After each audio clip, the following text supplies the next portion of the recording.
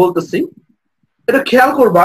আমাদের পর্যায় সারণী যখন শুরুর দিকে আবিষ্কার হয়েছিল, সবাই একটু খাতা কলম নিয়ে বসো। তোমার জন্য খাতা কলম আজকে খুবই ইফেক্টিভ হবে। খাতা কলম খুবই ইফেক্টিভ হবে আজকে। সবাই একটু খাতা কলম নিয়ে বসো। আমি বলি, মেন্ডেলিভ সাহেব পর্যায় সারণী আবিষ্কার করেছিলেন।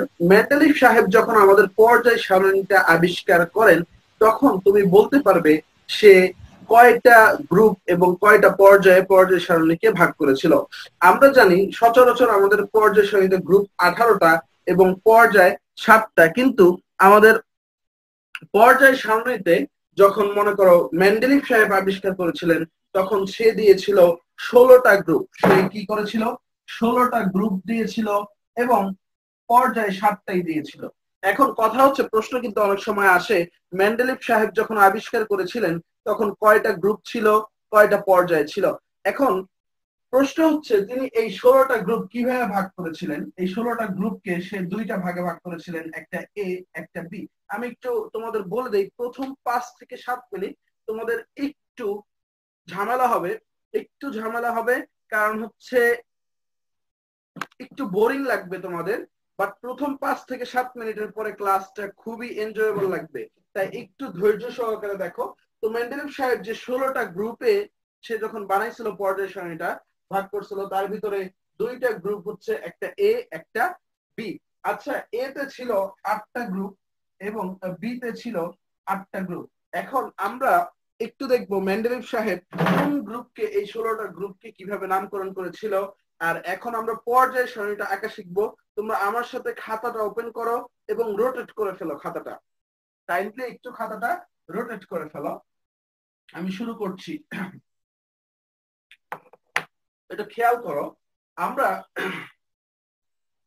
পর্যায় সারণী জানি আমাদের 18টা গ্রুপ আছে। 1 2 3 4 5 6 7 8 9 10 11 12 13 14 15 16 17 18।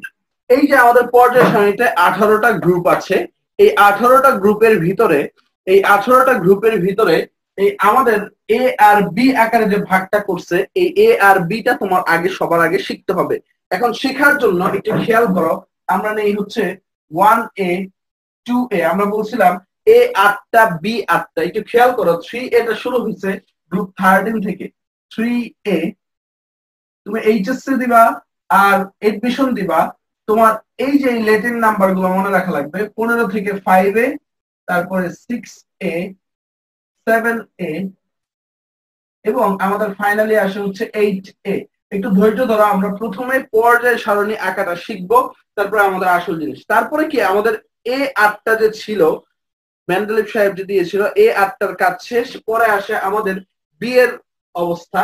একটু দেখো, এই 11 থেকে বি শুরু হয়েছিল, 1B 2B এবং এই 3 থেকে 3B। একটু খেয়াল করো, আমি এই যে 1B টা অনেকে এইখান থেকে স্টার্ট করে, 1B টা কি করে, অনেকে এইখান থেকে স্টার্ট করে, বাট ভুল করো না ভাই। দেখো 1B টা গ্রুপ 11 থেকে স্টার্ট হবে। 1B টা কি গ্রুপ 11 থেকে স্টার্ট হবে। খুবই ইম্পর্টেন্ট, খুবই ইম্পর্টেন্ট, খুবই ইম্পর্টেন্ট একটা টপিক।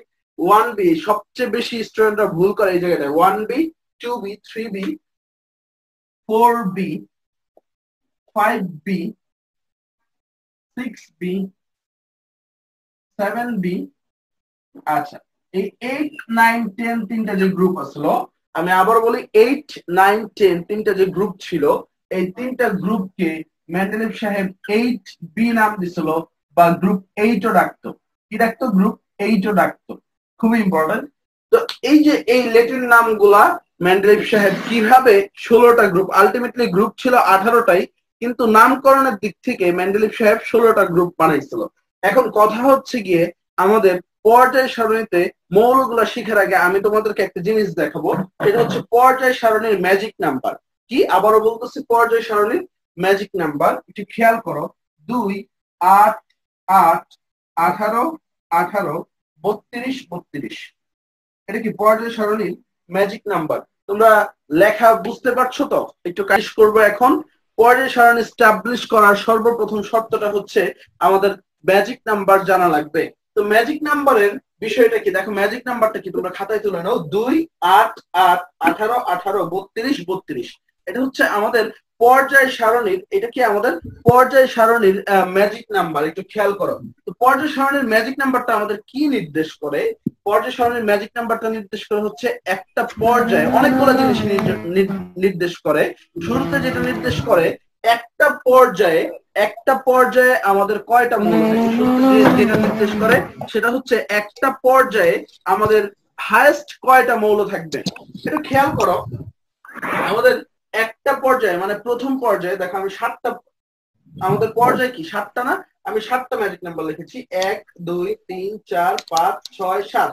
তাহলে আমাদের 7টা পর্যায়ে যে কয়টা মৌল আছে এটা ম্যাজিক নাম্বারটা প্রথমত নির্দেশ করতেছে। ম্যাজিক নাম্বারের কাজ মাত্র শুরু, সামনে দেখবে এই ম্যাজিক নাম্বারের আরো কত কি কাজ আছে। তো প্রথম পর্যায়ে 2টা মৌল, দ্বিতীয় পর্যায়ে 8টা, তৃতীয় পর্যায়ে 8টা। তো আমরা এখন পর্যায় সারণীটাকে আঁকা শিখবো একটু। দেখো আমরা সবার মাইকটা অফ করলে ভালো হয়। প্রথম মৌল কি আমাদের হাইড্রোজেন এবং তার পরবর্তী মৌল কি আমাদের হিলিয়াম।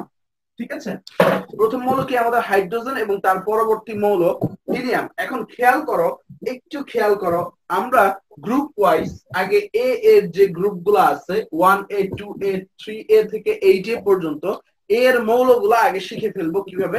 তো তোমরা অনেকের টেকনিকটা জানা আছে, ছন্দের মাধ্যমে পারা যায়, আবার অনেকে মুখস্থ করেছো। যারা না জানো তারা তাদের জন্য উপকার হবে, সমস্যা নেই। দেখো হাইড্রোজেন গ্রুপ 1 এর মৌলগুলা, তারপরে লিথিয়াম, তারপরে সোডিয়াম, তারপরে পটাশিয়াম, তারপরে রুবিডিয়াম এবং ফাইনালি সিজিয়াম এবং ফ্রান্সিয়াম।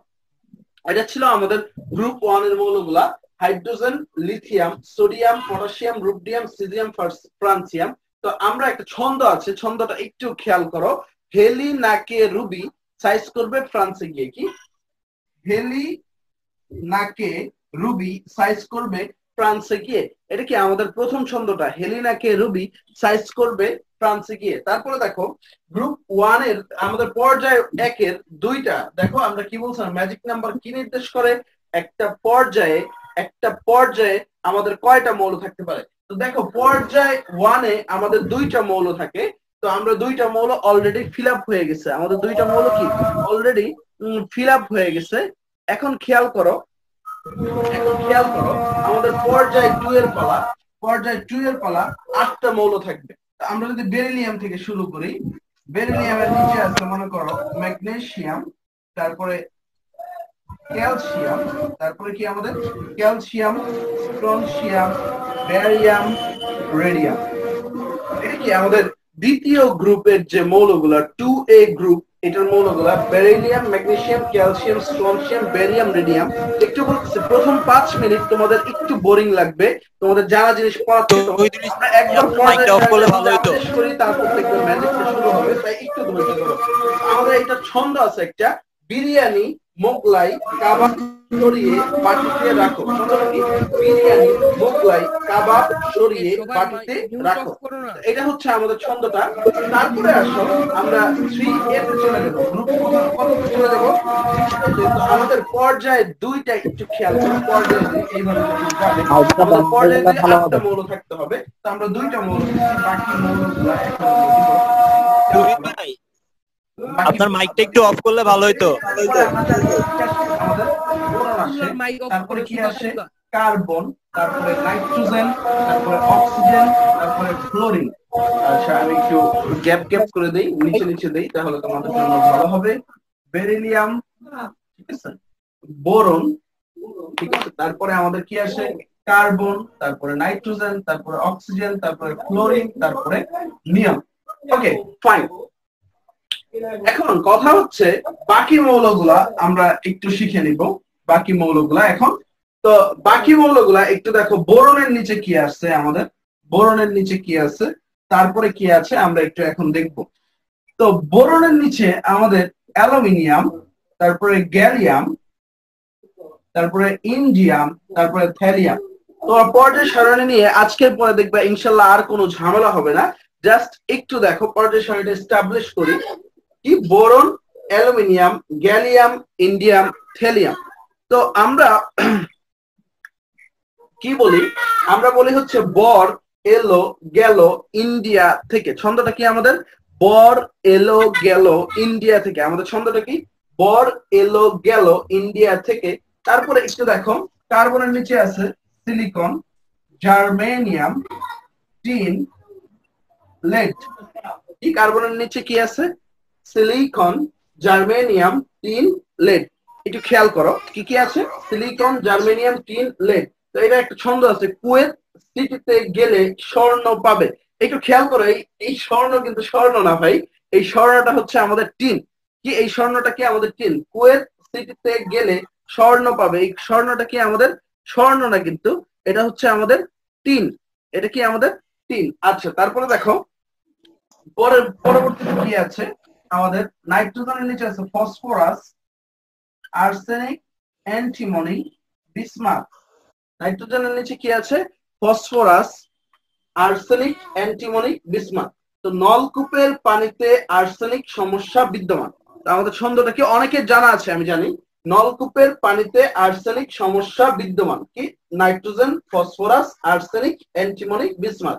এর পরবর্তীতে দেখি আমরা কি কি আছে। অক্সিজেনের নিচে আছে সালফার, সেলেনিয়াম, টেলুরিয়াম, পলিনিয়াম। কি? Oxygen, oxygen, sulphur, selenium, tellurium, পলিনিয়াম। OSSC তে পড়ে। আমরা কি বলি? OSSC তে পড়ে। এটা ছন্দটা কি? OSSC তে পড়ে, OSSC তে পড়ে। ওকে, এখন কথা হচ্ছে তারপরে একটু খেয়াল করো ফ্লোরিনের নিচে কি কি আছে। ফ্লোরিনের নিচে আমরা জানি হ্যালোজেন গুলা, ফ্লোরিন, ব্রোমিন, আয়োডিন, অ্যাস্টাটিন। আমাদের ফ্লোরিনের নিচে কি কি আছে? Fluorine, chlorine, bromine, iodine, astatine. আমরা হ্যালোজেন গুলো মুখস্থ করি direct, fluorine, chlorine, bromine, iodine, astatine. এবং তার নিচে আছে এরপরে নিষ্ক্রিয় গ্যাস গুলো, হিলিয়াম, নিয়ন, argon, krypton, xenon, radon. Helium, নিয়ন, আর্গন, ক্রিপ্টন, জেনন, রেডন। এখন ফাইন, দেখো আমাদের পর্যায় সারণীটা কিন্তু আস্তে আস্তে দৃশ্যমান হচ্ছে আমাদের কাছে। আজকের পরে তোমরা হয়তোবা অনেকে তোমরা হয়তোবা অনেকে তোমরা হয়তোবা অনেকে পর্যায় সারণীর 30টা কি 35টা মৌল শিখছো, কিন্তু আজকের পরে দেখবে তোমার পর্যায় সারণীর 60 থেকে 70টা মৌল মুখস্থ হয়ে যাবে। এখন খেয়াল করো, আমরা তো এই গ্রুপ এ এর আমাদের মেন্টালিভ সাহেব, আমরা একটা মিনিট একটু ব্রেক নিই, আজান দিচ্ছে। আমি শুরু করি। আমাদের মেন্ডেলিভ সাহেব কি করেছিল? গ্রুপ এ গুলা যে ভাগ করেছিল এবং বি গুলা যে ভাগ করেছিল, এটা আমরা আঁকা শুরু করে দিয়েছি এবং কিছুটা দৃশ্যমান হয়েছে। এখন আমরা গ্রুপ বি এর মৌলগুলো আঁকবো, যেগুলো দরকার, প্রয়োজনের বাইরে কোনো কিছু আমরা শিখবো না। একটু খেয়াল করো আমাদের বলছিলাম ম্যাজিক নাম্বার 2, 8, 8, 18, 18, 32, 32। এটা কি আমাদের ম্যাজিক নাম্বার। একটু খেয়াল করো, এই ম্যাজিক নাম্বারে বলছিলাম পর্যায় নাম্বারও নির্দেশ করে। একটা পর্যায়ে কয়টা মৌল থাকবে সেটা নির্দেশ করে। তো দ্বিতীয় পর্যায়ে 8টা মৌল আমাদের ফুলফিল হয়ে গেছে এবং তৃতীয় পর্যায়েও 8টা মৌল ফুলফিল হয়ে গেছে। তার মানে এই দ্বিতীয় আর তৃতীয় পর্যায়ে আমাদের আর কোনো মৌল বসবে না। তারপরে আমাদের কি আসে? পটাশিয়াম, ক্যালসিয়াম, এরপরে scandium, titanium, ভ্যানেডিয়াম, chromium, manganese, iron, cobalt, nickel, copper, zinc. ওকে, ফাইন। একটু খেয়াল করলে দেখবা আমাদের পরের সারিটা আমাদের চোখের সামনে দৃশ্যমান হচ্ছে। Iron, cobalt, nickel, copper, zinc. এটা তো সবার মনে আছে। এখন যে জিনিসগুলো শিখা লাগবে, সবচেয়ে ইম্পর্টেন্ট জিনিস, জিঙ্কের নিচে কয়েকটা জিনিস শিখা লাগবে। জিঙ্কের নিচে আছে ক্যাডমিয়াম, তার নিচে আছে মার্কারি। কি আছে? জিঙ্কের নিচে আছে ক্যাডমিয়াম, তার নিচে আছে মার্কারি। কপারের নিচে আছে সিলভার, তার নিচে আছে অরাম। কপারের নিচে আছে কি? সিলভার এবং অরাম। এবং ক্রোমিয়ামের নিচে তুমি মলিবডেনাম পড়বা। আর স্ক্যান্ডিয়ামের নিচে ইট্রিয়াম, ল্যান্থেনিয়াম, অ্যাক্টিনিয়াম। জাস্ট একটু যারা তুলতে পারো না, স্ক্রিনশট দিয়ে নাও। এই কয়টা মৌল পড়লে তোমার এইচএসসি সেকেন্ড ইয়ার এক্সাম এবং এর পরবর্তীতে যে তোমার আসবে এইচএসসি সেকেন্ড ইয়ার এক্সাম এবং এর পরবর্তীতে তোমার যে আমাদের এডমিশন টেস্ট আছে সেইখানে আর কোনো ঝামেলা হবে না। এতক্ষণ ছিল আমাদের বোরিং পড়ালেখা, এখন আসল ট্রেলার শুরু হবে, এখন শুরু হবে আসল খেলা। তো সবাই একটু গাটা ঝাড়া দিয়ে বসো, পড়ালেখা শুরু করতে হবে। পড়ালেখা শুরু করার সময় এসে পড়েছে আমাদের। চলো লেটস গেট স্টার্টেড। তো আমি প্রথমে গ্রুপগুলোর একটু নাম বলবো, তোমরা যা না জানো আজকে তা শিখবা। অনেক কিছুই জানো না, অনেক কিছুই শিখবা আজকে, তাই একটু খাতা কলম নিয়ে বসো। ওকে, আমাদের সর্বপ্রথমে আসি গ্রুপ 8A। আমরা সর্বপ্রথমে আসি, একেবারে কর্নারের দিকে তাকাও। গ্রুপ 8A বা ZERO গ্রুপ, জিরো গ্রুপ। আবারও বলতেছি, গ্রুপ 8A বা ZERO গ্রুপ, জিরো গ্রুপ। এই গ্রুপের আমরা সবাই নাম জানি নিষ্ক্রিয় গ্যাস বা ইনার্ট গ্যাস, কিন্তু আরো কয়েকটা নাম আছে, সেই নামগুলো তুমি একটু নোট ডাউন করো, যেগুলো তোমার এইচএসসি পরীক্ষায় আসে, এডমিশন টেস্টে আসে। সেটার নাম হচ্ছে, একটা নাম লেখো রেয়ার গ্যাস, আরেকটা নাম নোবেল গ্যাস, একটা নাম হচ্ছে রেয়ার গ্যাস, আরেকটা নাম হচ্ছে আমাদের নোবেল গ্যাস। আবার বাংলায় বলা হয় অভিজাত গ্যাস। বাংলায় কি বলা হয়? অভিজাত গ্যাস, অভিজাত গ্যাস। এবং সবচেয়ে ইম্পর্টেন্ট যে নামটা, সবচেয়ে ইম্পর্টেন্ট যে নামটা, সেটা হচ্ছে আমাদের ক্ল্যাথোরাইট মৌল। কি? ক্ল্যাথোরাইট মৌল। আমি আবারও বলতেছি, সবচেয়ে ইম্পর্টেন্ট যে আমাদের নামটা, সেটা হচ্ছে ক্ল্যাথোরেট মৌল। এখন তোমার প্রশ্ন থাকতে পারে, ভাই ক্ল্যাথোরেট মৌল মানে কি? ক্ল্যাথোরেট মৌল মানে হচ্ছে অবরোধ মৌল। কি? ক্ল্যাথোরেট মৌল মানে হচ্ছে আমাদের অবরোধ মৌল। অবরোধ বুঝো? কোনো কিছু আটকা পড়ে যাওয়া। অবরোধ মানে কি? কোনো কিছু আটকা পড়ে যাওয়া, ফিক্স হয়ে যাওয়া, মানে ইনার্ট অবস্থায় থাকা, কারোর সাথে কোনো তোমার কারোর সাথে কোনো রিয়েক্ট করতে পারবে না, ইনার্ট অবস্থায় থাকে। তো নিষ্ক্রিয় গ্যাসের আমি কয়টা নাম বললাম? প্রায় 4-5টা নাম বলেছি। একটা হচ্ছে রেয়ার গ্যাস, একটা নোবেল গ্যাস, আরেকটা ইম্পর্টেন্ট নাম হচ্ছে ইনার্ট গ্যাস, ইনার্ট গ্যাস, আরেকটা নাম হচ্ছে ক্ল্যাথোরেট মৌল। আরেকটা নাম কি? ক্ল্যাথোরেট মৌল। এটার মিনিং হচ্ছে অবরোধ মৌল। ক্ল্যাথোরেট মৌলের মিনিং হচ্ছে অবরোধ মৌল। তোমরা কাইন্ডলি একটু নোট ডাউন করে নাও। ক্ল্যাথোরেট মৌল আরেকটা নাম হচ্ছে অবরোধ মৌল। এবং নোবেল গ্যাস বাংলায় বলা হয় অভিজাত গ্যাস। বাংলায় কি বলা হয়? অভিজাত গ্যাস। একটু খেয়াল করো। তাহলে গ্রুপ 8A গেল। এরপরে আসি আমরা গ্রুপ 7A, মানে halogen group. Fluorine, chlorine, bromine, iodine, astatine. এটার নাম হচ্ছে, এই ফ্লোরিন, ক্লোরিন, ব্রোমিন, আয়োডিন, অ্যাস্টাটিনের নাম হচ্ছে, ওকে তোমরা কথা টথা শুনতে পারতেছো, সমস্যা নাই। 8:24। সাউন্ডের প্রবলেম কি আমার একার হচ্ছে নাকি অন্য কারো হচ্ছে? সিফাতুল্লাহ, সাউন্ড ঠিক আছে। আচ্ছা, থ্যাংক ইউ, সাউন্ড ঠিক আছে বলার জন্য। আমি একটু পর পরে তোমাদের মেসেজ চেক করব, সমস্যা নাই। এরপরে গ্রুপ 7 এর সাউন্ড ঠিক নাম আছে। হচ্ছে আমাদের কি? Fluorine, chlorine, bromine, iodine, astatine. এটাকে হ্যালোজেন বলা হয়, হ্যালোজেন গ্রুপ। হ্যালোজেন মানে হচ্ছে আমরা জানি লবণ উৎপন্নকারী, সমুদ্রে পাওয়া যায়, এই কারণে হ্যালোজেন গ্রুপ। বাট গ্রুপ 6 এর নামটা কি কেউ জানো কিনা?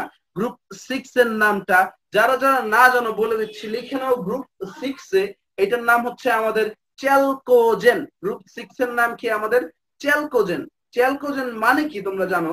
চ্যালকোজেন মানে হচ্ছে আমাদের আকরিক উৎপন্নকারী। আমাদের অনেক সময় প্রশ্ন আসে নিচের কোনটা আকরিক উৎপন্ন হয়। তো পৃথিবীতে যত আকরিক উৎপন্নকারী দেখবা, দেখবা এই যে অক্সিজেন, সালফার, সেলেনিয়াম, টেলোরিয়াম, পলিনিয়াম, এইগুলা মাস্ট একটা না একটা থাকবেই। তো এইগুলাকে বলা হয় হচ্ছে আমাদের আকরিক উৎপন্নকারী।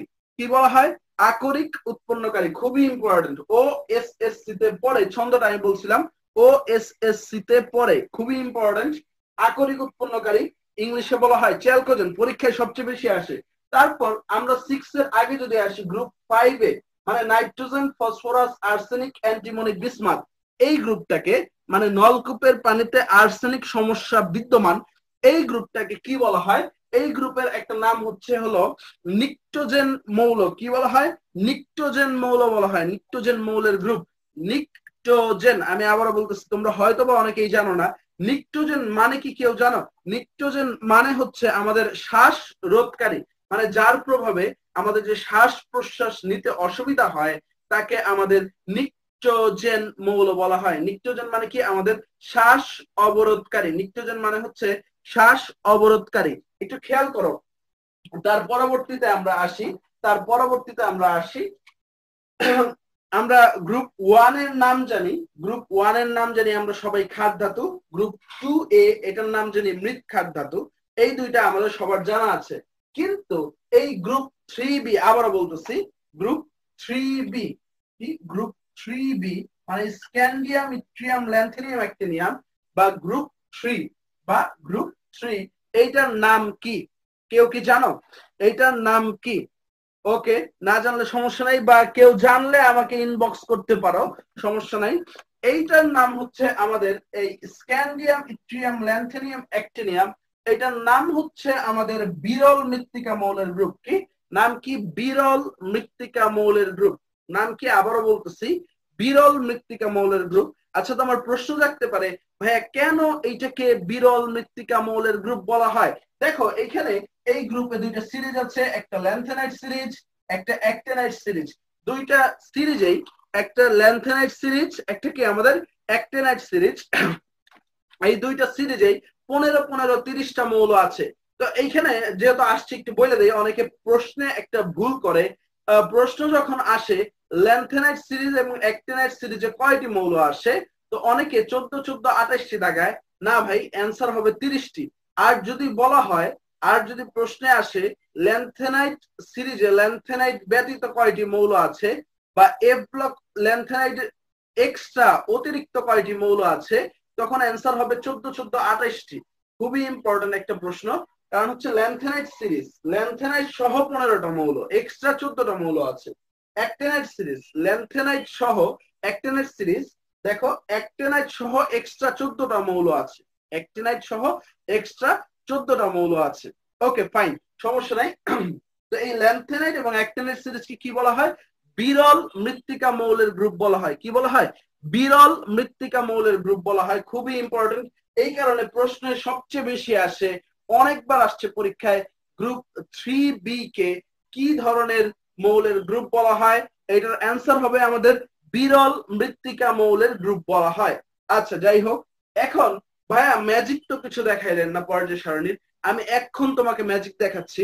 একটু খেয়াল করো, তুমি একটু চিন্তা করে দেখবা মেন্ডেলিভ সাহেব যে কত জ্ঞানী একজন মানুষ ছিল। তোমরা কখনোই এতটা চিন্তা করে পড়ো নাই পর্যায় সারণী। মেন্ডেলিভ সাহেব যে পরিমাণ চিন্তা করে, যে পরিমাণ চিন্তা ভাবনা করে পর্যায় সারণীটা এস্টাবলিশ করছে, তার তার একটা নমুনা তোমাকে দেখাচ্ছি, তার একটা নমুনা তোমাকে দেখাচ্ছি। একটু খেয়াল করো, আমরা জানি এই যে এই পর্যায় সারণীর ক্রোমিয়াম আর কপার, ঠিক আছে? ক্রোমিয়াম কোন গ্রুপে আছে আমাদের?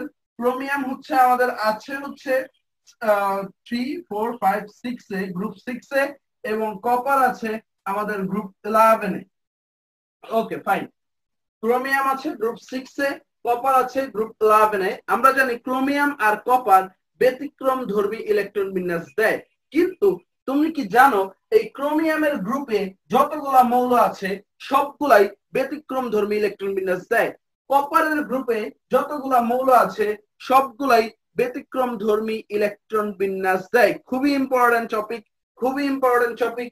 কি পরীক্ষায় সবচেয়ে বেশি যেটা আসে, পরীক্ষায় সবচেয়ে বেশি যেটা আসে দেখো নিচের কোনগুলা। এখন আর ক্রোমিয়াম কপার থেকে প্রশ্ন আসে না, হায়ার লেভেলের গুলা থেকে আসে। তো দেখা যায় তুমি আমি সবাই মুখস্থ করি, ভাই মুখস্থ করে লাভ নাই, বেসিকটা শিখো একটু।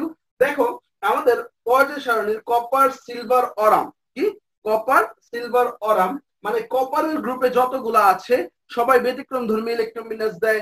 ক্রোমিয়ামের গ্রুপে উপর থেকে নিচে যতগুলো আছে সবাই ব্যতিক্রম ধর্মী ইলেকট্রন বিন্যাস দেয়। এখন আমি তোমাকে যে একটা ট্রিক শেখাবো, এই যে এই মনে করো তুমি মলিবডেনাম, সিলভার, অরাম, এই যে এইগুলার ইলেকট্রন বিন্যাস তোমরা অনেকেই মুখস্থ করো, এগুলার ইলেকট্রন বিন্যাস তোমরা অনেকেই কি করো? মুখস্থ করো। একটু খেয়াল করো, এগুলার ইলেকট্রন বিন্যাস কি করো তোমরা অনেকেই মুখস্থ করো, বাট মুখস্থ করার কিছু নাই, এগুলা মুখস্থ করার কিছু নাই। জাস্ট কি তোমার মুখস্থ করার কিছু নাই, জাস্ট দেখবা কি একটা টেকনিক শিখিয়ে দেই, সেই টেকনিকেই তোমার হয়ে যাবে। আমি সবার কাছে একটু সরি বলে নিচ্ছি, আজকে আমার কথা বলতে অনেক সমস্যা হচ্ছে, কারণ আমার এখন ভিতরে জ্বর বইছে। তারপরে তোমাদেরকে আমি কথা দিয়ে দিছি যে তোমার ক্লাসটা তোমাদের ক্লাসটা করাবো, ঠিক আছে? ক্লাসটা করাবো, এই কারণে আমি ওয়াদা দিয়ে দিয়েছি, এই কারণে আমার জ্বর থাকা সত্ত্বেও, এই কারণে দেখবা আমি প্রায় কথা বলার সময় আজকে বেঁচে যাচ্ছি। তাই একটু ক্ষমা চেয়ে নিচ্ছি, আমাকে একটু সাপোর্ট করো তোমরা, ঠিক আছে? একটু সাপোর্ট করো, আমি তোমাদের সবগুলা মেসেজ দেখতেছি, সমস্যা নাই। ওকে, আসো। ধন্যবাদ সিফাতুল্লাহ। এখন একটু খেয়াল করো, আমরা সবাই তো এই যে সিলভারের ইলেকট্রন বিন্যাস, তারপরে আসে মনে করো অরামের ইলেকট্রন বিন্যাস, এইগুলা কি আমরা সবাই মুখস্থ করি। এই ইলেকট্রন বিন্যাস গুলো আমরা কি করি, মুখস্থ করি। বাট মুখস্থের কিছু নাই, একটু খেয়াল করো, মুখস্থের কিছু নাই। তোমাকে যে টেকনিকটা শিখাইয়া দিব, সেই টেকনিকেই তোমার সব কাজ শেষ হয়ে যাবে। একটু খেয়াল করো, দেখো আমরা ক্রোমিয়ামের ইলেকট্রন বিন্যাস কি জানি, একটু খেয়াল করো, একটু খেয়াল করো। ক্রোমিয়ামের ইলেকট্রন বিন্যাস আমরা কি জানি? ক্রোমিয়াম কত আমাদের? 24। যাক, 24 না 25 এগুলা কোনো দেখার বিষয় না। ক্রোমিয়ামের ইলেকট্রন বিন্যাস আমরা এইভাবে করি, দেখো আর্গন, ঠিক আছে, কারণ 18 পর্যন্ত ফুলফিল আছে। আর্গন 4s1 3d5, এটাই তো আমাদের ক্রোমিয়ামের ইলেকট্রন বিন্যাস, আর্গন 4s1 3d5। এখন একটু খেয়াল করো, এই মলিবডেনাম কি ক্রোমিয়ামের নিচে না? মলিবডেনাম কি আমাদের ক্রোমিয়ামের নিচে না? তো মলিবডেনামের ইলেকট্রন বিন্যাস কি হবে? এই দেখো, আমরা যেহেতু এখানে আর্গন দিচ্ছি, পর্যায় সারণীতে আর্গনের নিচে কি আছে? ক্রিপ্টন। একটু খেয়াল করো, পর্যায় সারণীতে আর্গনের নিচে কি আছে? আমাদের ক্রিপ্টন আছে। একটু খেয়াল করলে দেখবা ক্রোমিয়ামের নিচে কি আছে?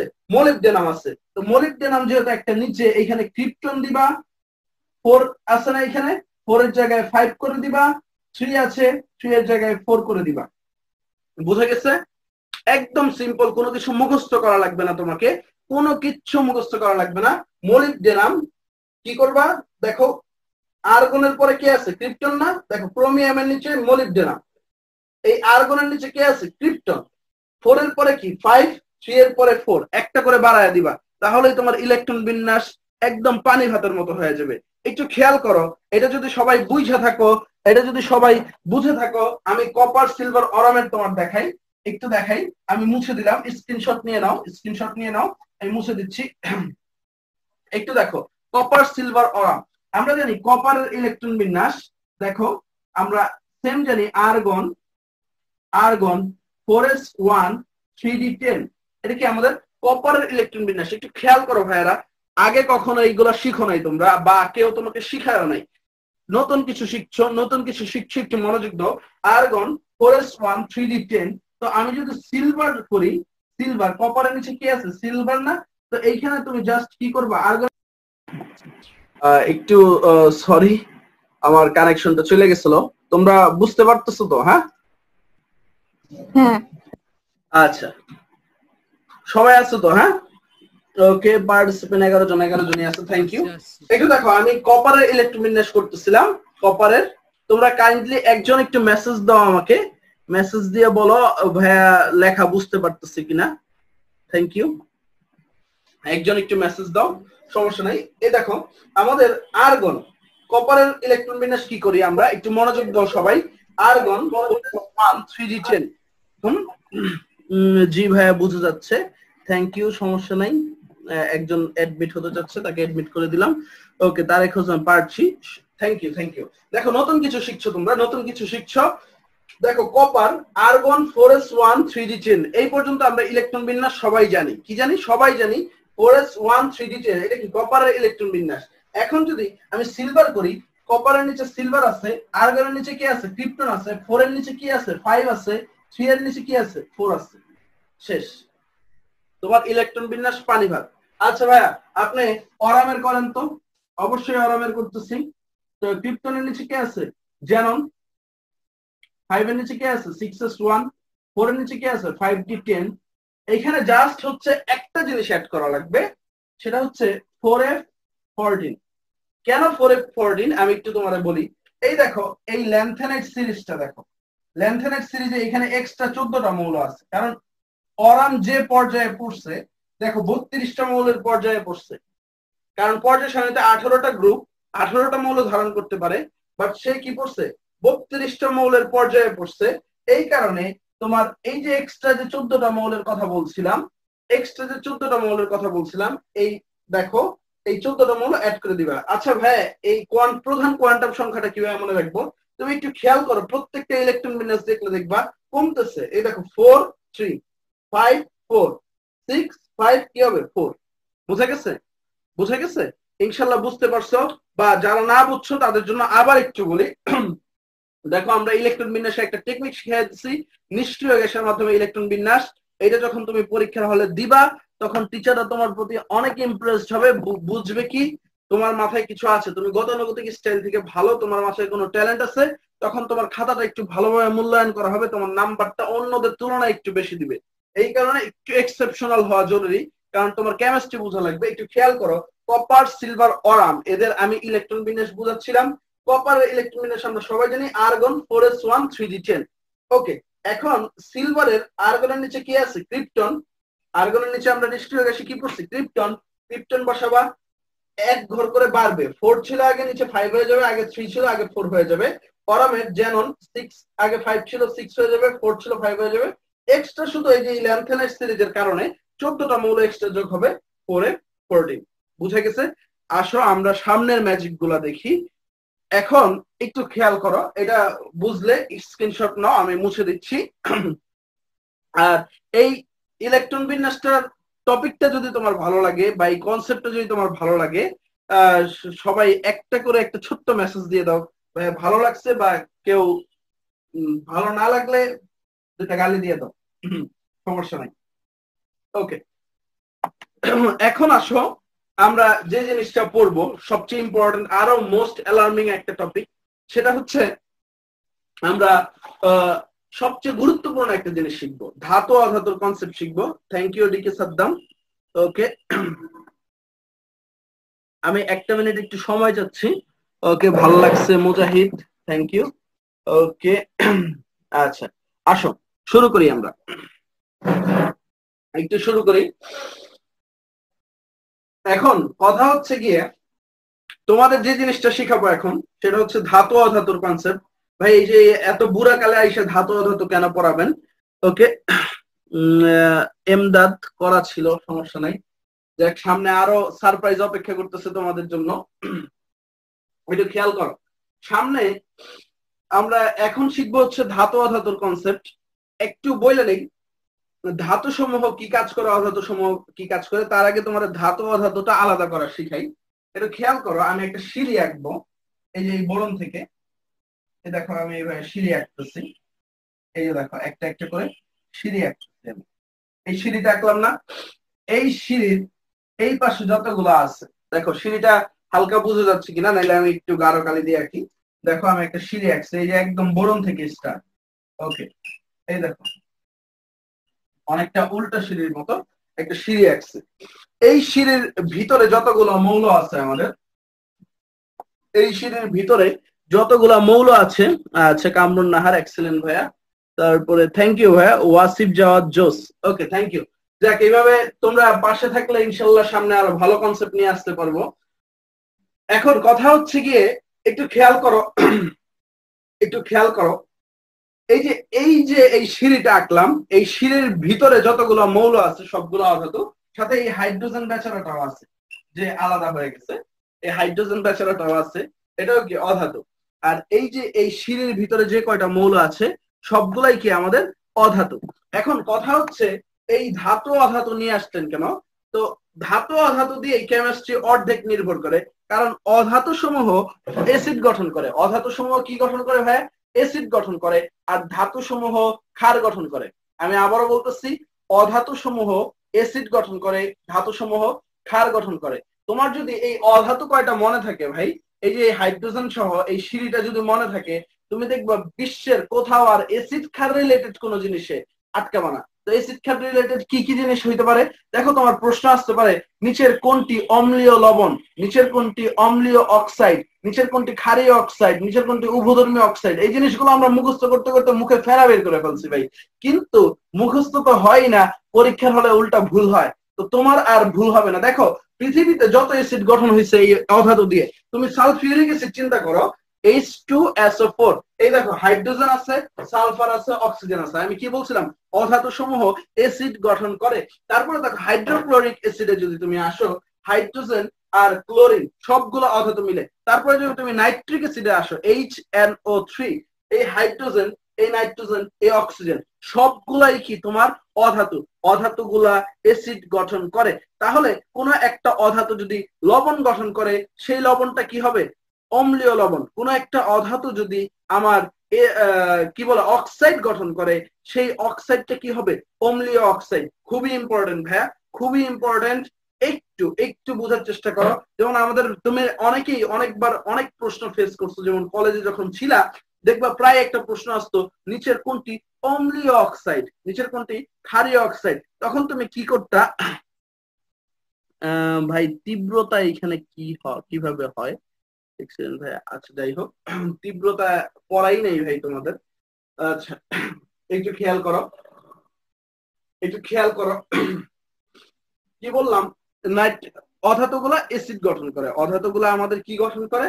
অ্যাসিড গঠন করে। এইখানে একটু খেয়াল করো, আমাদের প্রশ্ন আসতো প্রায় কার্বন ডাইঅক্সাইড। কার্বন ডাইঅক্সাইড নিচের কোনটি অম্লীয় অক্সাইড? এই প্রশ্নটা প্রায় আসতো। কি প্রায় আসতো একটা প্রশ্ন, কি নিচের কোনটি অম্লীয় অক্সাইড? অ্যান্সার কি আমাদের কার্বন ডাইঅক্সাইড। আমরা ম্যাক্সিমাম সময় দেখতাম carbon dioxide, phosphorus P2O5, phosphorus পেন্টাঅক্সাইড, এগুলো কি অম্লীয় অক্সাইড। আমরা মুখস্থ করতাম ভাই, মুখস্থের কিছু নাই। এই দেখো কার্বনটা আর অক্সিজেনটা কি অধাতু, অম্লীয় অক্সাইড গঠন করছে।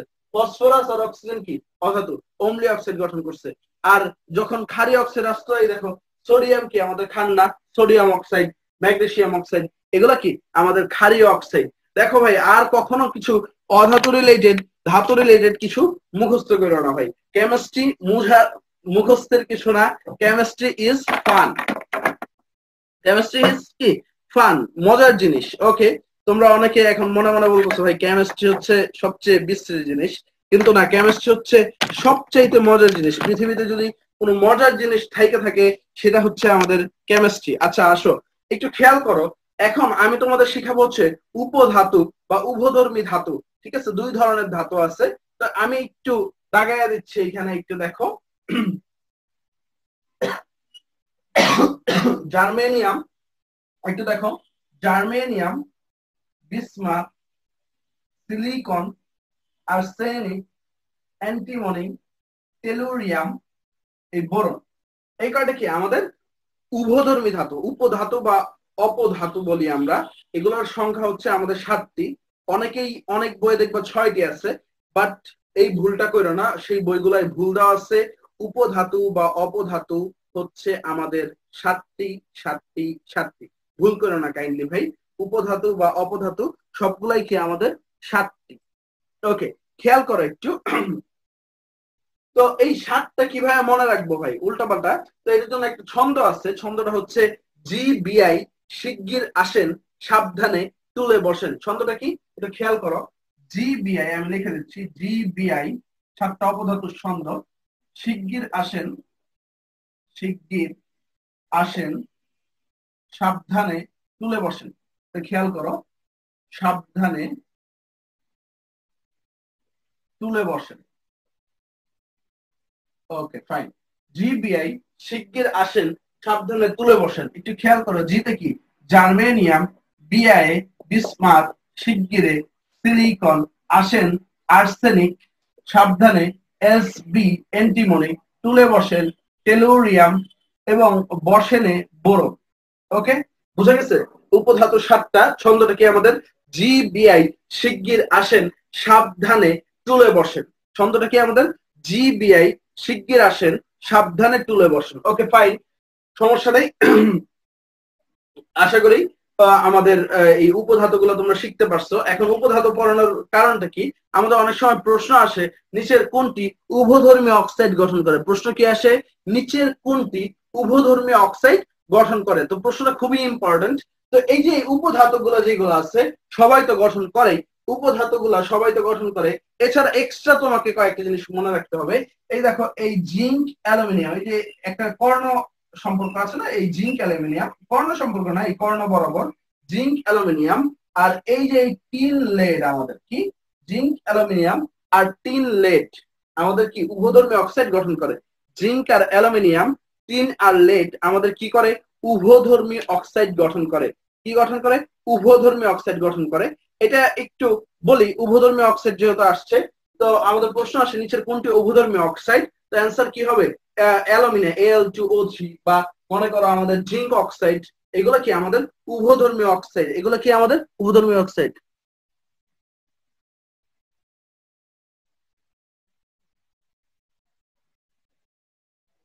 আচ্ছা ভাইয়া, রেডনের পরে অবশ্যই আরেকটা মৌল আছে, বাট আমি আজকে ক্লাসের শুরুতেই বলেছি আমাদের যতটুকু প্রয়োজন, ঠিক আছে, আমাদের এডমিশনের জন্য যতটুকু প্রয়োজন আমরা আজকে ঠিক ততটুকুই পড়ছি। আমরা কিন্তু পুরো পর্যায় সারণী আঁকিনি, আমাদের পরীক্ষায় যতটুকু প্রয়োজন ততটুকু পড়ছি। এবং এই পর্যায় সারণীটা আমরা নিজের একটা নাম দিয়েছি ম্যাজিক পর্যায় সারণী। এবং একটা পর্যায় সারণী থেকে তুমি দেখছো আমরা সবকিছুই করছি। ওয়াসিফ জাওয়াদ, থ্যাংক ইউ প্রশ্নটা করার জন্য। দেখো এখানে কিন্তু আরো মৌল আছে, আমি কিন্তু সব লিখিনি, ঠিক আছে। আমি এই ল্যান্থেনাইট সিরিজ, অ্যাক্টিনাইট সিরিজ লিখিনি। তোমার যেগুলো দরকার আছে সেইগুলাই আমি বলতেছি। সম্প্রতি মনে করো আমাদের নিষ্ক্রিয় গ্যাস আরেকটা আবিষ্কার হয়েছে, সেটা আমরা এখনো লিখিনি। আচ্ছা আসো, কথা হচ্ছে, ওকে, একটু খেয়াল করো, তোমরা একটু খেয়াল করো। আমরা কি বলতেছিলাম, উভধর্মী oxide, zinc, aluminium, tin, lead, এগুলা কি আমাদের উভধর্মী অক্সাইড গঠন করে। কি, জিঙ্ক, অ্যালুমিনিয়াম, টিন, লেড, এরা কি করে, উভধর্মী অক্সাইড গঠন করে। আচ্ছা একটু খেয়াল করো, একটা কথা আছে পর্যায় সারণীতে কর্ণ সম্পর্ক। ওকে, পর্যায় সারণীতে একটা কথা আছে, সেটা কি আমাদের কর্ণ সম্পর্ক। পর্যায় সারণীতে কি আছে কথাটা, কর্ণ সম্পর্ক। তো কর্ণ সম্পর্ক আমরা জানি নির্দিষ্ট কিছু মৌল পরপর দেখা যায় কর্ণ বরাবর দুইটা মৌলের একই ধরনের ধর্ম দেখা যায়। তো কর্ণ সম্পর্কটা দেখো আমরা জানি লিথিয়াম আর ম্যাগনেসিয়ামের ভিতরে আছে, সোডিয়াম আর ক্যালসিয়ামের ভিতরে আছে কর্ণ সম্পর্ক, আরো কয়েকটা মৌলের ভিতরে আসে। তো পরীক্ষা এইভাবে আসে লিথিয়ামের সাথে কার কর্ণ সম্পর্ক রয়েছে। তো তুমি কর্ণ সম্পর্ক বের করার একটা সহজ সংক্ষিপ্ত নিয়ম হচ্ছে, যে মৌলটার কর্ণের সাথে অন্য একটা মৌলের কর্ণ সম্পর্ক বের করতে বলবে তার সাথে তুমি যা শুধু 9 যোগ করে দিবা। যেমন লিথিয়ামের পারমাণবিক সংখ্যা কত আমাদের 3, 3-এর সাথে ম্যাগনেসিয়ামের যে কর্ণ সম্পর্ক রয়েছে জাস্ট 9 যোগ করে দিবা, তাহলে দেখবা ম্যাগনেসিয়ামেরটা পাচ্ছ। সোডিয়ামের সাথে ক্যালসিয়ামের কর্ণ সম্পর্ক আছে, সোডিয়ামের কত আমাদের 11, 11-এর সাথে 9 যোগ করে দিবা, দেখবা ম্যাগনেসিয়ামেরটা পাচ্ছ। Okay fine. এখন কথা হচ্ছে আমরা আরেকটু দেখতে যাব কিছুক্ষণ পরে। তার আগে বলি, এই যে ম্যাজিক নাম্বারটা ভাই লিখলেন, এই ম্যাজিক নাম্বারের আর কি কি কাজ আছে। এই ম্যাজিক নাম্বারের সবচেয়ে বড় কাজ হচ্ছে, তুমি মনে করো আমি তোমাকে যদি বলি এই রুবিডিয়ামের পারমাণবিক সংখ্যা কত, হয়তো বা তোমার একটু সময় লাগবে, তুমি একটু থতমত খেয়ে যাবা যাদের মুখস্থ নাই। বা তোমাকে যদি বলি এই আয়োডিনের পারমাণবিক সংখ্যা কত, তখন তুমি অনেক সময় প্যাচ লেগে যাও। এই ম্যাজিক নাম্বার দিয়ে, এই ম্যাজিক নাম্বার দিয়ে আমরা যে কোনো মৌলের পারমাণবিক সংখ্যা খুব ইজিলি বের করতে পারি। দেখো তোমাকে একটা ট্রেইলার দেখাই। এই হাইড্রোজেনের পারমাণবিক সংখ্যা কত, আমরা 1, এই ঠিক একটা জানলে এই গ্রুপের সবগুলো জানতে পারবো। দেখো 1-এর সাথে যদি আমি 2 যোগ করি, এই দেখো হাইড্রোজেনের পাশে আমি ম্যাজিক নাম্বার কত লিখছি 2, তাহলে পাই হচ্ছে 3, যেটা লিথিয়ামের, যেটা হচ্ছে আমাদের লিথিয়ামের পারমাণবিক সংখ্যা। এই 3-এর সাথে যদি দেখো 3-এর পাশে কি আছে 8, এই 8 যদি যোগ করি তাহলে পাই 11, এটা সোডিয়ামের পারমাণবিক সংখ্যা। এই 11-এর সাথে পাশে আছে 8, 8 যোগ করলে পাই 19, এটা পটাশিয়ামের পারমাণবিক সংখ্যা। পটাশিয়ামের 19-এর পাশে আসে আমাদের 18, 18 আর 19 যোগ করলে আসে হচ্ছে আমাদের 37, 18 আর 19 যোগ করলে আসে 37, যেটা আমাদের রুবিডিয়ামের পারমাণবিক সংখ্যা। এই 37-এর সাথে যদি 18 যোগ করি, 37-এর সাথে যদি 18 যোগ করি পাই হচ্ছে আমরা 55। সিজিয়ামের পারমাণবিক সংখ্যা 55-এর সাথে 32 যোগ করলে পাই 87। ফ্রান্সিয়ামের পারমাণবিক সংখ্যা তুমি বই খুইলা মিলিয়ে নিতে পারো। এই ম্যাজিক নাম্বার দিয়ে আমরা যে কোনো মৌলের, ম্যাজিক নাম্বার দিয়ে যে কোনো মৌলের পারমাণবিক সংখ্যা আমরা নির্ণয় করতে পারি খুবই ইজিলি ভাবে।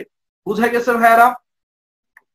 তোমরা বড় বড় মৌলের পারমাণবিক সংখ্যাও এই ম্যাজিক নাম্বার দিয়ে বের করতে পারবা। আশা করি কারো কোনো ঝামেলা হবে না। আচ্ছা আমরা এখন আরেকটু ডেপথে যাব, আরেকটু ডেপথে যাব। ধাতু পড়াইছি, উপধাতু পড়াইছি, ব্যতিক্রম ধর্মী ইলেকট্রন বিন্যাস পড়াইছি। এখন আরেকটা ইম্পর্টেন্ট জিনিস, সেটা হচ্ছে মনে করো আমাদের পর্যায় সারণীতে আরো কি কি জিনিস আছে একটু খেয়াল করো। আমরা ভারী ধাতুর নাম শুনছি তো সবাই, ঠিক আছে। তো আমাদের মেন্ডেলিভ সাহেব যতগুলা ভারী ধাতু আছে তাদেরকে পাশাপাশি রাখার চেষ্টা করছে। একটু খেয়াল করো যতগুলা ভারী ধাতু আছে পৃথিবীতে, দেখো জিঙ্ক, ক্যাডমিয়াম, মার্কারি, এই দেখো জিঙ্ক, ক্যাডমিয়াম, মার্কারি, এগুলো কি আমাদের ভারী ধাতু। এই জিঙ্ক, ক্যাডমিয়াম, মার্কারি সাথে হচ্ছে নিকেল, কপার। এই যে আমি যে একটা এল আঁকলাম, ঠিক আছে, একটু খেয়াল করো, এই যে একটা উল্টা এল আঁকলাম, এই জিঙ্ক ক্যাডমিয়াম মার্কারি এবং মনে করো zinc cadmium mercury nickel copper, এরা কি আমাদের ভারী ধাতু, পর্যায় সারণীর ভারী ধাতু এরা। ঠিক আছে, এবং সাথে ক্রোমিয়ামও ভারী ধাতু হিসেবে ব্যবহার করা হয়। কি আছে, ক্রোমিয়ামও কি আমাদের ভারী ধাতু হিসেবে ব্যবহার করা হয়। আচ্ছা, আমাদের অনেক সময় প্রশ্ন আসে, ঠিক আছে, নিচের কোনটি অভিজাত ধাতু, আবার অনেক সময় প্রশ্ন আসে নিচের কোনটি মুদ্রা ধাতু, আবার প্রশ্ন আসে কোনটি অভিজাত গ্যাস। তিনটা নিয়ে আমাদের স্টুডেন্টরা সবচেয়ে বেশি ভুল করে। আমি একটু বলি, দেখো তিন রকম টার্ম, একটা হচ্ছে অভিজাত ধাতু, একটা হচ্ছে অভিজাত গ্যাস, আরেকটা কি অভিজাত ও মুদ্রা ধাতু বা কয়েনেজ মেটাল। তিনটা কিন্তু এক না, মুদ্রা ধাতু, অভিজাত গ্যাস এবং অভিজাত ধাতু। অভিজাত গ্যাস যখন বলবে তখন তুমি এই নিষ্ক্রিয় গ্যাসের গ্রুপটাকে বলবা। অভিজাত গ্যাস যখন বলবে নিষ্ক্রিয় গ্যাসের গ্রুপটাকে বলবা। যখন তোমাকে বলবে অভিজাত ধাতু, ঠিক আছে, তার আগে আমি বলি যখন তোমাকে বলবে মুদ্রা ধাতু বা কয়েনেজ মেটাল, একটু দেখো এই যে এই কয়েনেজ মেটাল গুলাকে সবগুলাকে একই গ্রুপে অবস্থান দিয়েছে। ভারী ধাতুর গ্রুপের পাশেই copper silver aurum, copper silver aurum. যারা তুলতে পারো না এই পর্যায়ে এটা সমস্যা নাই, আমি তোমাদেরকে স্লাইড দিয়ে দিব কতদিনের মতো। তো copper silver aurum, copper silver aurum এরা কি আমাদের মুদ্রা ধাতু।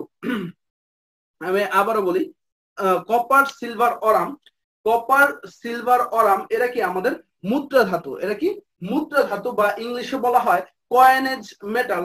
তো তোমাকে যদি প্রশ্ন করে অভিজাত ধাতু কি, অনেকে কি করে এই যে এই কপার সিলভার অরামে দিয়ে দেয়। না ভাই, এই অভিজাত ধাতু বললে এই কপারের জায়গায় তুমি জাস্ট প্ল্যাটিনাম বসায় দিবা, প্ল্যাটিনাম সিলভার অরাম। আমি আবারও বলতেছি, প্ল্যাটিনাম সিলভার অরাম এগুলা কি আমাদের অভিজাত ধাতু। এইগুলা কি অভিজাত ধাতু, এই প্লাটিনাম সিলভার অরাম। এখন কথা হচ্ছে আরেকটা জিনিস আছে আমাদের, আরেকটা জিনিস আছে, সেটা হচ্ছে নিকৃষ্ট ধাতু কোনগুলা, পর্যায় সারণীর নিকৃষ্ট ধাতু কোনগুলা, সেটাও আমাদের প্রশ্নে আসে। সেটা হচ্ছে এই যে এই কপার আর আয়রন, লোহা আর তামা যেগুলো আছে এগুলাকে নিকৃষ্ট ধাতু বলা হলেও বাট এগুলো কিন্তু আমাদের দৈনন্দিন জীবনে অনেক কাজে লাগে। দৈনন্দিন জীবনে অবশ্যই মাস্ট মাস্ট মাস্ট অনেক কাজে লাগে। সেটা হচ্ছে একটু খেয়াল করো, আমাদের লোহা, আয়রন আর কপার যেটা আছে এগুলাকে কি বলা হয়, নিকৃষ্ট ধাতু। তোমরা দেখো লোহা আর তামা, এখান থেকে একটা ছন্দ আছে লতা।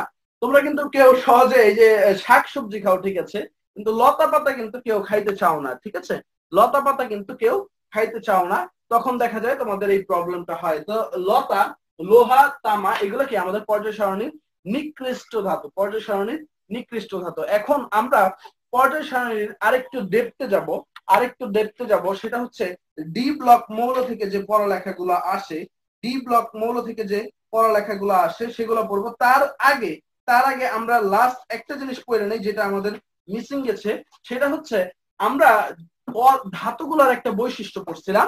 কি পড়ছিলাম, ধাতুগুলার একটা বৈশিষ্ট্য পড়ছিলাম। সেটা কি অধিকাংশ ধাতুই আমাদের কি পড়ছিলাম, কঠিন পড়ছিলাম, ছোটবেলায় পড়ছিলাম। অধিকাংশ ধাতুই কি আমাদের কঠিন অবস্থায় থাকে। তো ধাতু সময়ের ভিতরে কি তরল থাকে না?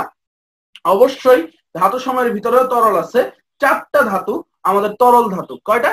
চারটা ধাতু। অনেকে শুধু মার্কারি দাগায়, বাট মার্কারি শুধু একমাত্র তরল ধাতু না, চারটা ধাতু।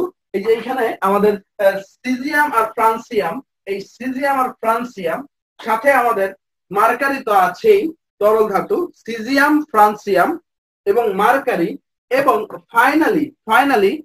ফাইনালি আমাদের এই যে গ্যালিয়াম দেখতেছো না তোমরা, এই যে মাঝখানে একটা মৌল গ্যালিয়াম, এই গ্যালিয়ামটা হচ্ছে আমাদের তরল ধাতু। চারটা বললাম। তো প্রশ্নে অনেকে এটা ভুল করে, মনে করো অনেক সময় তোমার চারটা অপশনের ভিতরে তোমার মার্কারি নাই বাট সিজিয়াম আছে। অনেকে বলে কি প্রশ্ন ভুল হয়েছে ভাই, বাট প্রশ্ন ভুল হয় নাই। দেখো ভুলটা কোথায় করো তোমরা, যদি প্রশ্ন আসে নিচের কোনটি সবচেয়ে ভারী তরল ধাতু, আমি একটা কথা বলছি, ভারী তরল ধাতু। কি বলছি ভাই? ভারী তরল ধাতু। যখন বলবে নিচের কোনটি সবচেয়ে ভারী তরল ধাতু, তখন তোমার অ্যান্সার হবে মার্কারি। যখন বলবে তোমার নিচের কোনটি তরল ধাতু, তখন এই চারটার যে কোনো একটা যেটা অপশনে থাকবে সেটা হবে। ভাই ভুল করো না। আবার অনেক সময় অপশনে সিজিয়ামও থাকে, ব্রোমিনও থাকে, সিজিয়ামও থাকে, মার্কারিও থাকে। তখন প্রশ্ন করে নিচের কোনটি ভারী তরল ধাতু। ঠিক আছে, তখন কিন্তু অ্যান্সার হবে মার্কারি। তো মার্কারি কি সবচেয়ে ভারী তরল ধাতু, আর তরল ধাতুর সংখ্যা হচ্ছে 4টা। ভুল করো না, আমি বারবার বলে দিচ্ছি। এখন আসো আমরা একটু ডি ব্লক মৌলের পড়ালেখায় যাই। ডি ব্লক মৌলের গুলার কিছু বৈশিষ্ট্য দেখবো।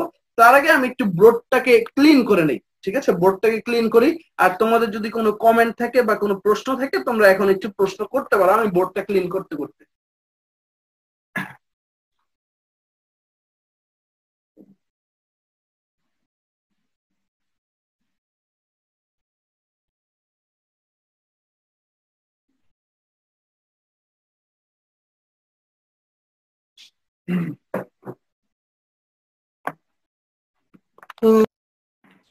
আচ্ছা, একটু সমস্যা নাই, সবাই আসছো তো?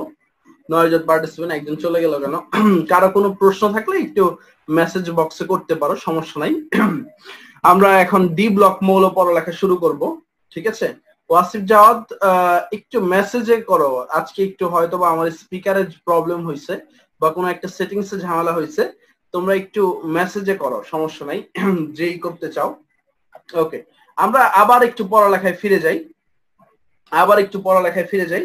তো আমাদের পড়ালেখার এখন যেটা করব সেটা হচ্ছে আমরা অবস্থান্তর যে মৌলগুলো আছে, আমাদের অবস্থান্তর যে মৌলগুলো আছে সেই অবস্থান্তর মৌলগুলোর পড়ালেখাটা করব। এটা খেয়াল করো, সমস্যা নাই।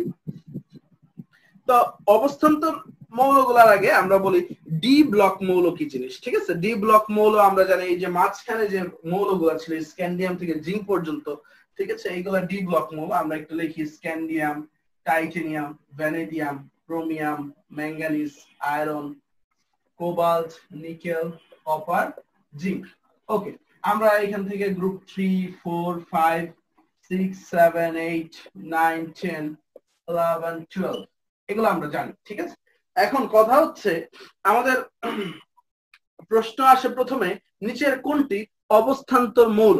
প্রশ্ন আসে কি নিচের কোনটি অবস্থান্তর মৌল। তার আগে আমি বলি এই যে স্ক্যান্ডিয়াম আর জিঙ্ক আমাদের অবস্থান্তর মৌল নয়, আর মাঝখানে সবগুলাই কি আমাদের অবস্থান্তর মৌল। কারণ আমরা অবস্থান্তর মৌলের সংজ্ঞা জানি, কোন পরমাণু যখন উত্তেজিত অবস্থায় থাকবে বা আয়নিত অবস্থায় থাকবে তখন যদি তার D1 থেকে D9 কাঠামো থাকে তখন তাকে আমরা অবস্থান্তর মৌল বলি। তো আয়নিত অবস্থায় স্ক্যান্ডিয়াম আর জিঙ্ক অবস্থান্তর মৌল প্রদর্শন করে না। তো আমি দুইটা বৈশিষ্ট্য নিয়ে আজকে আলোচনা করব, বিস্তারিত আলোচনায় যাব না। সেই দুইটা বৈশিষ্ট্য যেটা পরীক্ষায় সবচেয়ে বেশি আসে সেটা হচ্ছে একটা হলো রঙিন যৌগ গঠন, রঙিন যৌগের যে বৈশিষ্ট্যগুলো আছে বা কি কি কালার দেয় সেটা, এবং আরেকটা হচ্ছে মনে করো আমাদের চুম্বক যে ধর্মটা আছে সেইটা, চুম্বক ধর্মটা সেটা। এখন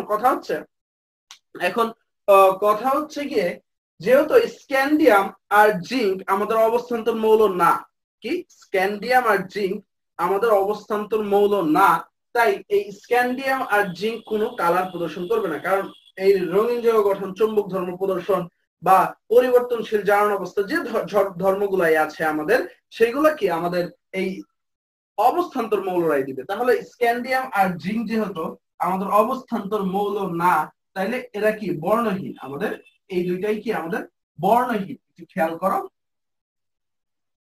বর্ণহীন। ওকে ফাইন, এই দুইটাই কি আমাদের বর্ণহীন।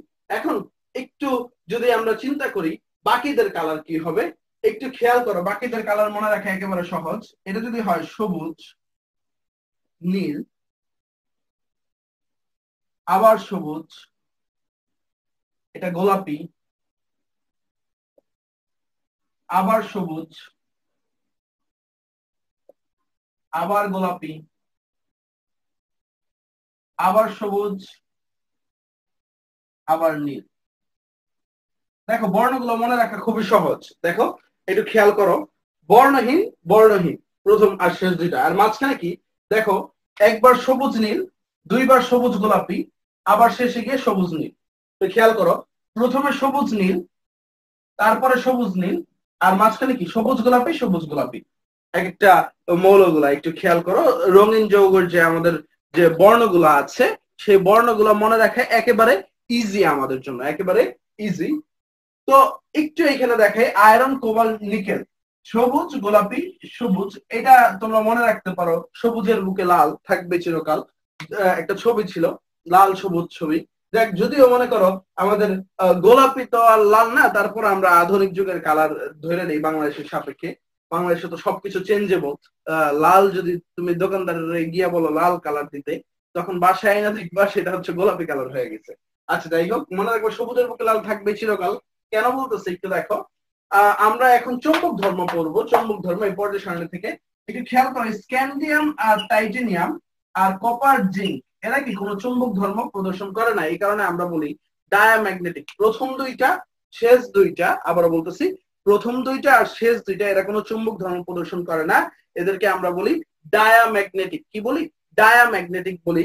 আচ্ছা এখন কথা হচ্ছে, এই যে মাঝখানে যে পড়াইলাম সবুজের বুকে লাল থাকবে চিরকাল, আয়রন কোবাল্ট নিকেল, এদেরকে আমরা বলি ফেরোম্যাগনেটিক বা ফেরোচুম্বক পদার্থ। অর্থাৎ কি এরা সবচেয়ে বেশি সবচেয়ে সুন্দরভাবে চুম্বক ধর্ম প্রদর্শন করে খুব তাড়াতাড়ি। এবং বাদ বাকি যেগুলো আছে আমাদের প্যারাচুম্বক পদার্থ, এগুলো মুখস্থ করা লাগবে না। কারণ এই তুমি ডায়াচুম্বক পারতেছো প্রথম দুইটা শেষ দুইটা, এবং মাঝখানে আয়রন কোবাল্ট নিকেল যদি তোমার ফেরোচুম্বক হয়, বাদ বাকি যেগুলো আছে সবগুলা কি আমার প্যারাচুম্বক পদার্থ। এই ছিল আমাদের আজকের ম্যাজিক পর্যায় সারণীটা। তা আমি পার্সোনালি আজকে একটু অসুস্থ, না হলে তোমাদেরকে আরো একটু বেশি পড়াতাম। ঠিক আছে, আরো একটু বেশি পড়াতাম। কথা হচ্ছে আজকের ক্লাসটা এইখানেই শেষ করব। আশা করি তোমাদের ক্লাসটা ভালো বা খারাপ দুইটাই লাগতে পারে, সমস্যা নেই। আমাদের ফ্রি ক্লাস পড়বে, সবাইকে একটু শেষ পর্যন্ত থাকার অনুরোধ করতেছি। কেউ যেও না, একটু কাইন্ডলি। তোমাদের সাথে আবার কবে দেখা হয় জানা তো নাই, একটু মনে করো